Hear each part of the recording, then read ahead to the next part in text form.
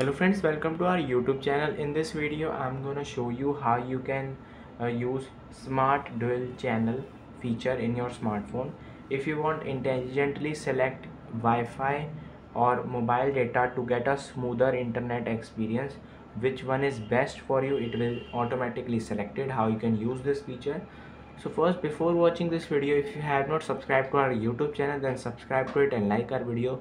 So let's start friends. First you have to go to phone app. uh, you have to just go to your phone and click on settings.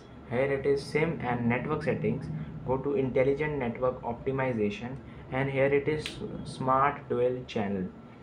Click on it and here you can select the preferred Wi-Fi or mobile data for which one app you want to use. Like this, you have to first enable this, and you can enable this like Facebook, Maps, Snapchat, YouTube Music. You can select these apps and it will be switched on these app only. I hope you like this video. If you like this video, then subscribe to our YouTube channel for more helpful tips and tricks videos. Thanks for watching.